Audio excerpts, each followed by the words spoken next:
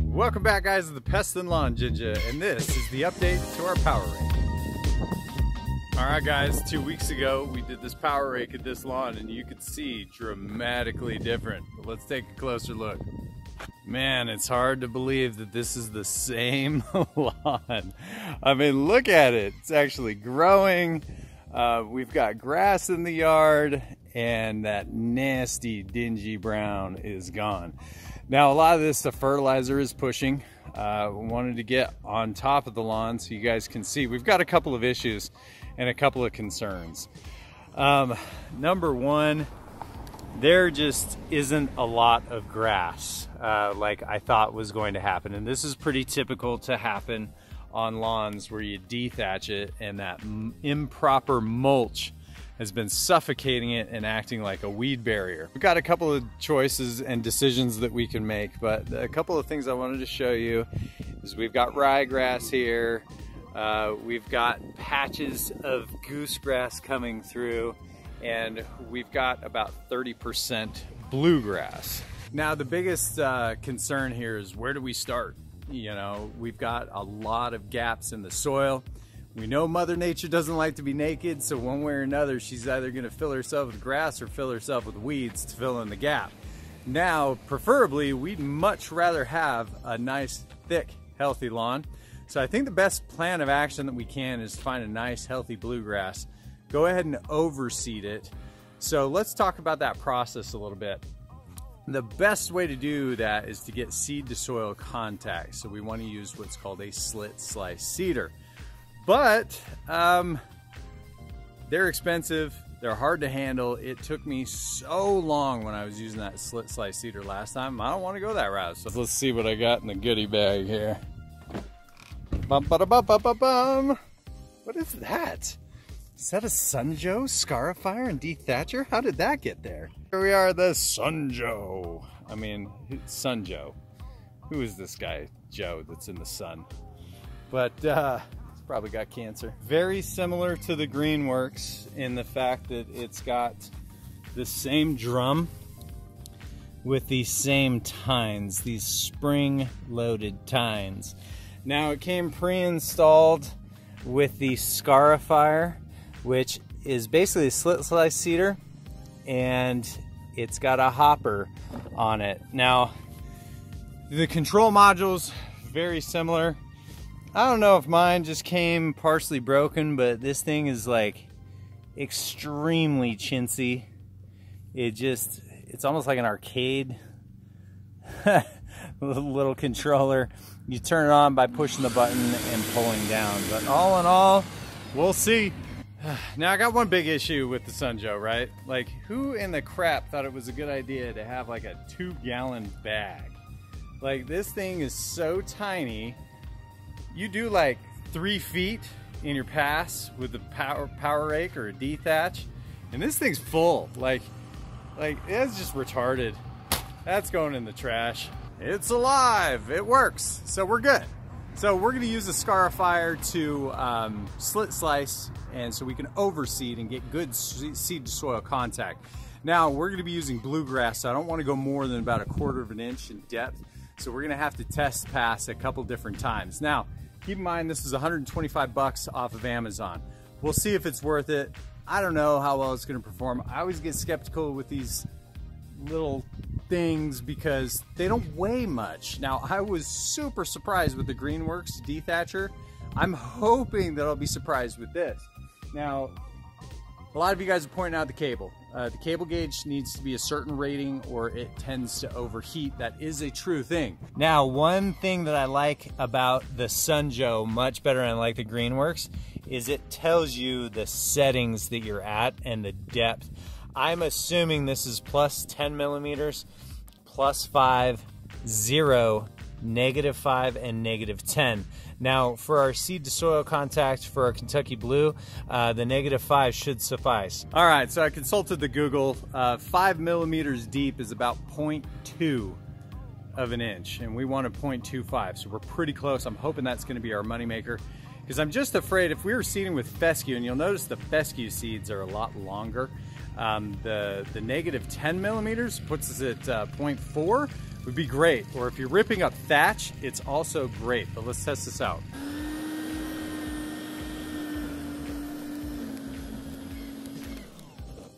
Well, we definitely kicked up a lot of debris, so I know it's working.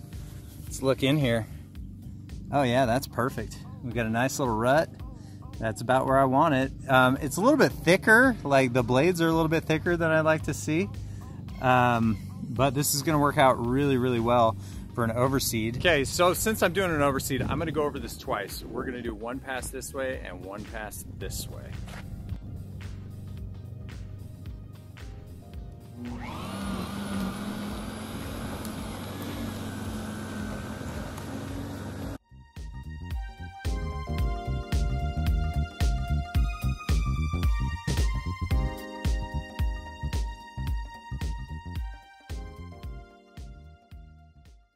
There's a couple of things that I'm noticing is this is the pattern that we want. You want to see these tracks kind of running through, and that's what's digging the ruts, right? What I'm noticing is since the lawn is a little lumpy, we're not getting those tracks all the way through. Like for instance in this section right here, you can see how it's smooth. It doesn't have that bear claw kind of look to it that it does here. Now I don't fault the machine for that. That's just an issue with the soil. Our only option is to go deeper, but that's going to ruin our consistency, so I don't want to do that either. So shockingly enough, we're still pulling out a bunch of thatch. A lot of this is thatch because it's that debris that's below the soil and subsurface that is just kind of curling upward, that is mostly like root ball, a lot of nutrients, but I mean, you can see how much I pulled out again. I mean, it's a lot. Just to give you an idea of how much this really is. Just gotta get my hand in here and kind of pull it. I mean, and all this, most of it's brown. Some of it we're clipping the grass blades, but most of it's just dead debris that's just sitting there.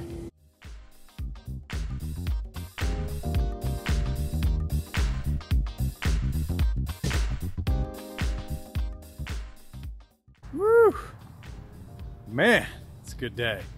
So our next step is actually just put the seed down, but I want to check soil temperatures to see where they're at, see if we need to take another step. We need to see what the temperature is. So trusty meat thermometer, you can pick these up at Bed Bath & Beyond. I recently found them at the Walmart as well. And let's see where we're at ground temperature wise. Ooh, we're pretty high. Let's see.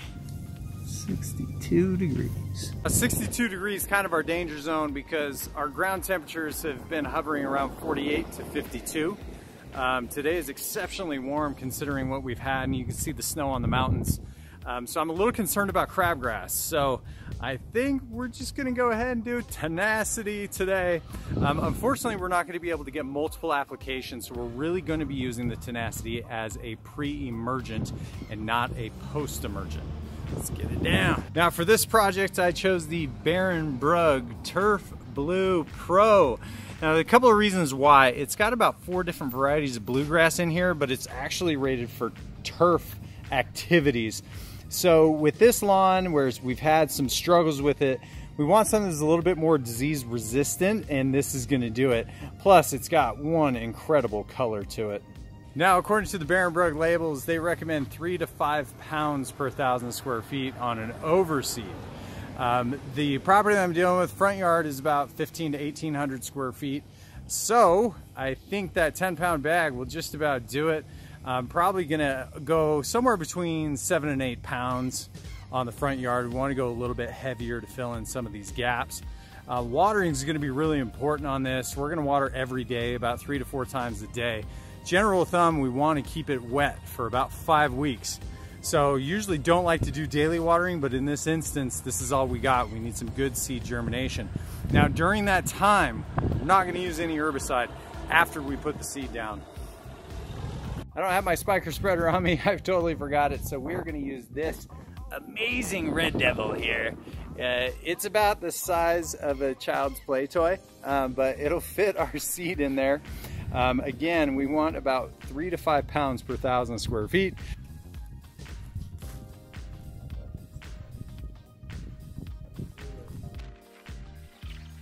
Alright, can anybody at home explain to me how this thing works where you pull it and this whole thing comes off?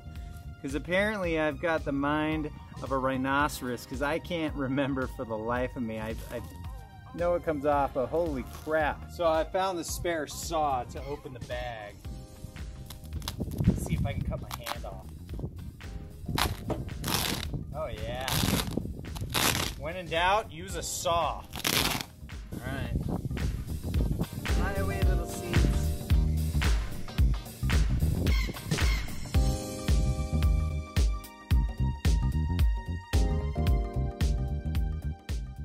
Everything always starts with calibration, so I want to make sure that I get this to about 16 ounces per 18 seconds. And I am right about there. Hallelujah. All right, so for those of you guys new to my channel, I'm going to be using Tenacity on the overseed. We're using Kentucky Bluegrass. Now, Tenacity acts as a post-emerging herbicide, but it doesn't affect your Kentucky Bluegrass, your turf-type tall fescue, and species of rye, which is awesome. So this is a really beneficial tool to make sure that we don't have crabgrass growing through everything while we're doing our overseed process. One thing that you guys have to understand, it does require a surfactant, and it needs to be a non-ionic surfactant. So I've got this spreader sticker non-ionic surfactant by High Yield. I'll put a link in the description. Soap is not a non-ionic surfactant.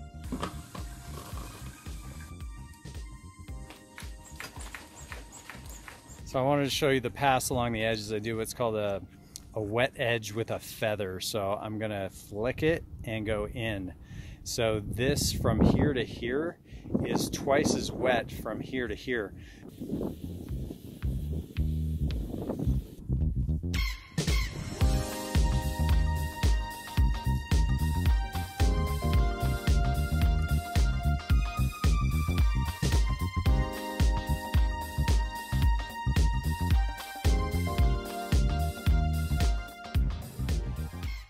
So the Tenacity's down, the seed's down.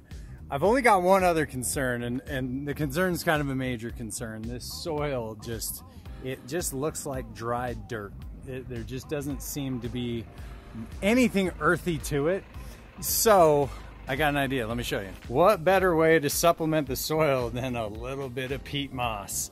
So I calculated out to, we want about 1/4 of an inch so we don't choke the seed out, but this is gonna have a lot of earthy micronutrients in it. I just picked it up at the local Home Depot, and these bags actually pack a punch. I'm not necessarily married to this brand. I just wanted something that wasn't too chunky. And this is also gonna hold the water in and hopefully cover the seeds just enough where the birds don't eat it, but let's throw it down. Time. Now we're going to run the sprinklers for about 10 minutes now, just pushing that Tenacity down. It has to be pushed down with 0.15 inches of water. And so we've done that. Now we're going to get some good post-emergent control. Now I'm going to get that peat moss down. And so I got my Spyker spreader back. What I'm hoping for is that the chute at the bottom will open up wide enough so that the actual peat moss will pass through. But let's go see. I want to shoot for about 1/4 of an inch of peat moss over the entire surface.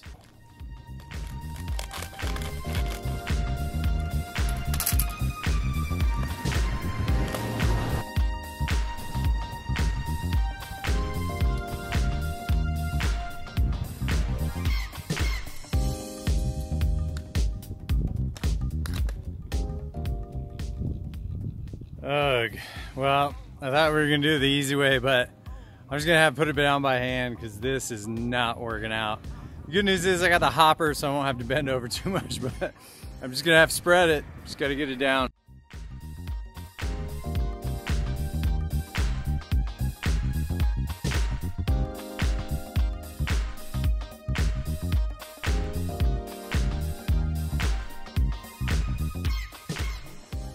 Okay, so I just want to finish this project. I don't have the right tools for the job, so I'm kind of improvising.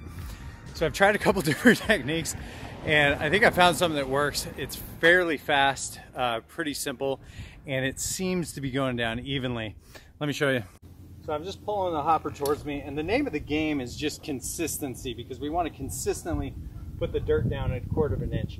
So I'm grabbing 2 handfuls, and I'm just kind of spreading it so I can see it go over evenly. This is really nice peat moss. And then, as you can see, I'm doing 2 handfuls for every about 3 feet wide and 2 feet deep. Now I'm going to take my hands and just kind of massage it through. Just one pass. Massage it through so it's even. Now my only issue with this is it's not quite getting all the clumps. So then I'm grabbing just a regular broom, and I'm going to go over it.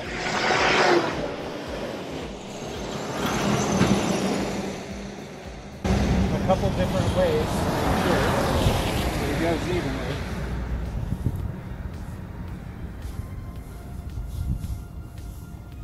Now, the whole point to this is to get the dirt to the ground, but also to make sure that the grass blades aren't laying down. If they lay down, the grass is going to die. But this is the most effective way that I can do it without having like a Levelawn tool that's really going to have enough weight to do it. And this is just to protect this seed, to keep it wet, but also to protect it from the birds if we can.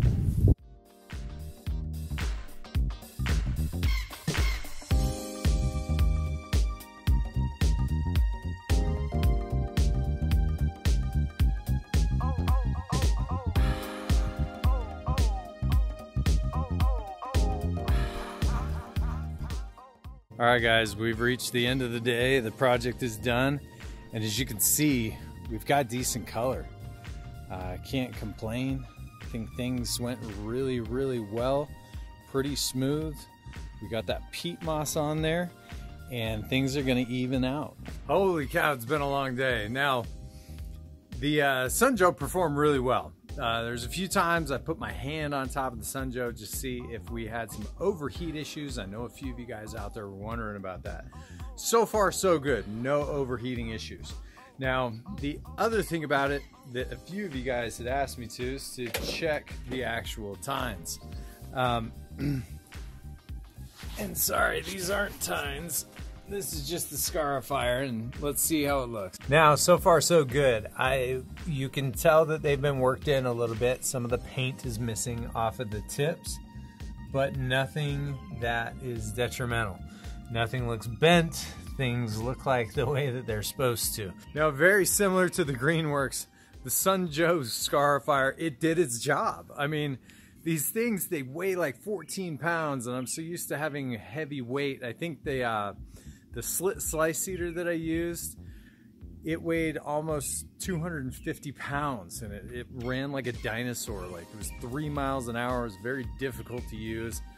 At the end of the day, the slit slice seeder had a better cut because of the weight. But with that said, I didn't like the slit slice seeder. It took way too long, and really I didn't think it performed. And to have something that basically tills the ground and then we can drop the seed into it, I'm happy with that.